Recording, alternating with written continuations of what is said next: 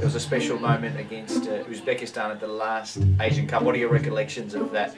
We had devised a plan before the game with the goalkeepers and Vuka, and never really was able to credit Vuka because we wanted to keep it to ourselves during that tournament.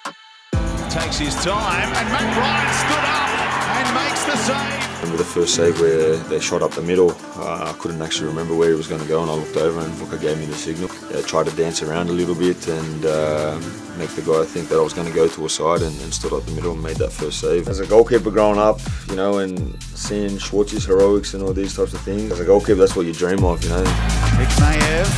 Maty Ryan gets a really strong. Yeah, make two big saves. It was a really cool moment.